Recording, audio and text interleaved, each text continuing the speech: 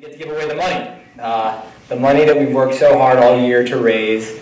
Sometimes working so hard we probably forget why we're doing it all, but this is a great reminder tonight, and we're glad that you're all here.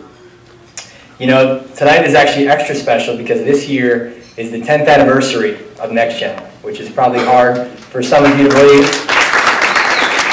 Tonight we had our annual grants presentation where we gave away almost $25,000 to very worthy organizations doing some great things in STEM education in Delaware, and we are really excited to see what will come from that. This is money that we've worked hard all year to raise throughout our fundraising events, our online campaigns, and our personal donations, and we look forward to raising even more next year.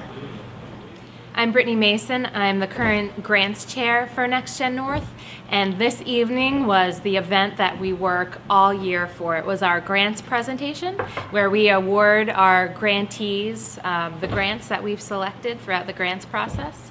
So we've reviewed applications, we've gone on site visits, we've had quite a few tough meetings, and it's all culminated into tonight when we're actually able to celebrate the nonprofits to whom we're giving the grants. This evening it was DAPI, the Delaware Adolescent Program Incorporated, LACC, Latin American Community Center, First State Robotics, and Servium Girls Academy.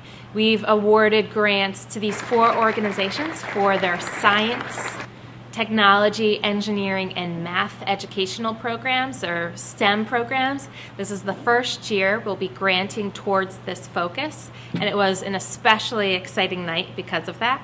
If you're interested in getting involved with these organizations or with us, check out our website. We're always looking for new volunteers to bring passion and their unique skills and knowledge to our organization, so we can really continue to broaden and deepen our community impact, because that's really why this organization was founded, to help improve our communities in northern Delaware and give back in ways that we can to help make the futures for the students brighter in our community.